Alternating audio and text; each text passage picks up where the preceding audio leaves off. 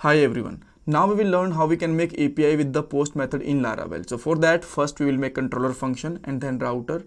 After that, we will write code for API. Then we will test our API with the post method. And at last, we will check data in the database table so that we can be sure like data is getting stored with the API or not. This is the Laravel 11 tutorial playlist, and that will definitely help you out for Laravel job, project and interviews. You can access this playlist from description box of this part. So first let's create a function in controller and router. So let me open the controller there, http student controller, and there we are adding the new student because post method we basically use to insert or store the data. So here we will store or add some new students in our database table, and as we know there we will use Laravel database and students table.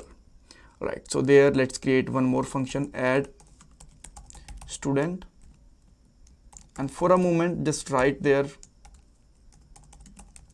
add student called or something. Okay, so after that let's go to the routes api.php, and then let's create one more route, and the route method will be post because there we are making API with the post method. Then route name we can mention there add students. All right, and after that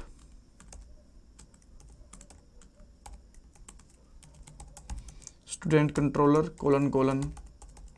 class, and there we will simply write method name whatever we are declared in the controller, which is add student. Yeah, and now if you want to test this flow we can test.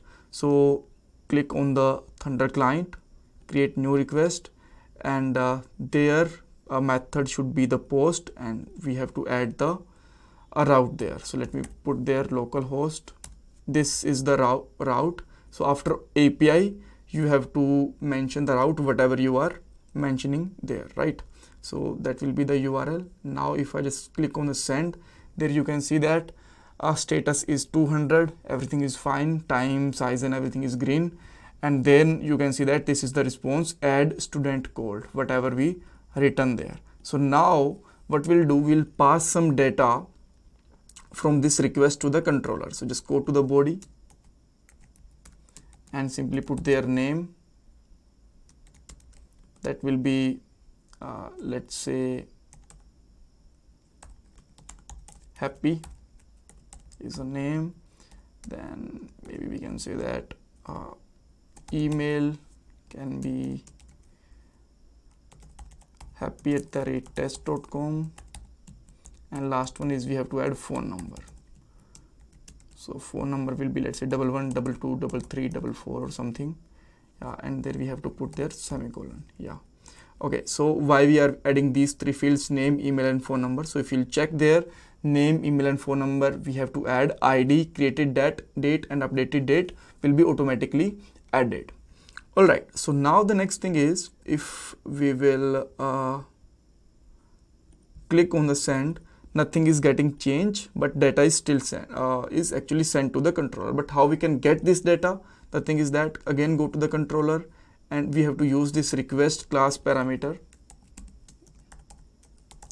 like this. All right, so after that what we'll simply do there, dollar let me just take a student variable, and there we'll use new student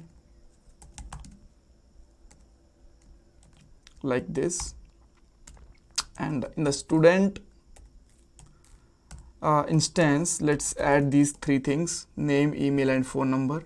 So name will come from the dollar request and then name only. After that there is a two more thing, which is email, and last one is phone number.